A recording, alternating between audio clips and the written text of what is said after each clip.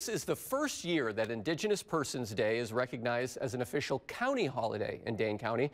There are 11 federally recognized Indigenous tribes in Wisconsin, 3 with origins in Dane County. WMTV's Tabitha Bland went to Central Heights Middle School in Sun Prairie, where the First Nations intertribal community of Sun Prairie and the school district hosted a celebration.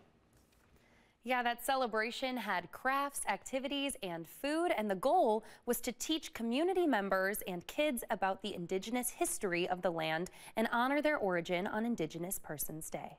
Yeah, our origin stories are here, and this is where we've always been. White Feather is Amanda Schaefer's Ho-Chunk tribe name. Like many in this room, Sun Prairie is home. Ho-Chunk is dominantly around this area up towards Black River, but we used to go all the way down to Iowa. Using beading, making some Indian corn, activities, and traditional healing practices, she keeps her people's traditions alive by passing them on to the community. To be a traditional dancer. Very proud to be able to share it all, and that people are showing up. It looks like we're getting quite a crowd.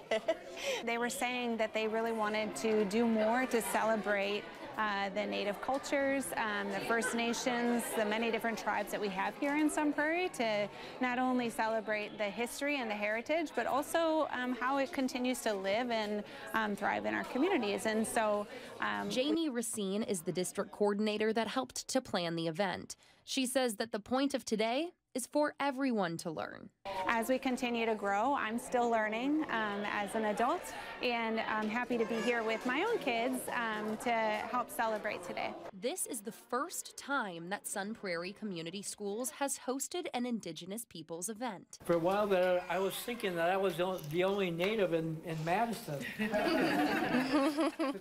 But it will not be the last. It's just great to see people recognize, like, we're still here, we still practice our culture, very rich culture that we still have, and we're just grateful that we are able to celebrate that now openly.